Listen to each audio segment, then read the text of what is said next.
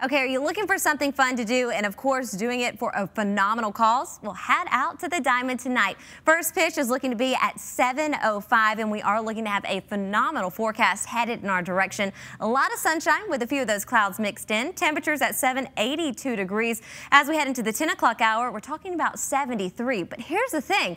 After the game, we're going to be doing the largest ice bucket challenge in all of Richmond. We want you to participate. So during the game, we will be passing out buckets you can buy for $20.